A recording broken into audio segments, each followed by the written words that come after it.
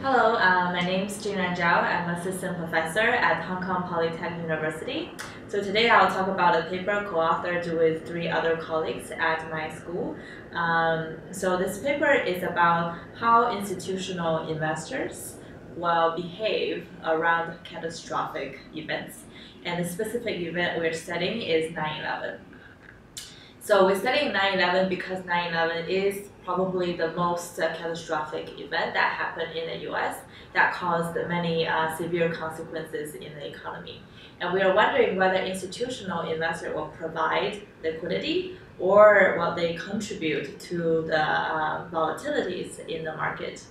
In the prior literature, people have found that institutional investors may contribute to extreme volatilities during extreme market movement, but there are also other papers who show that institutional investors actually can stabilize the market during these extreme market movements.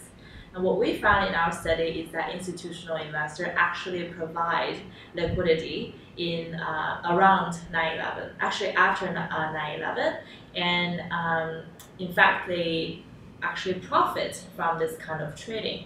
And we did a further analysis and we found that institutional investors are actually good at picking industries that have very negative returns right after 9/11. And one example would be aircraft. So we find that aircraft stocks actually suffered around 16% the week after 9/11. So institutional investors stepped in and they bought a lot of the aircraft stocks, and in the 3 months following this event, they actually profit from this type of trading. So our conclusion is that institutional investors in catastrophic event actually lent a stable hand to the market and helped to provide liquidity in the market. Thank you.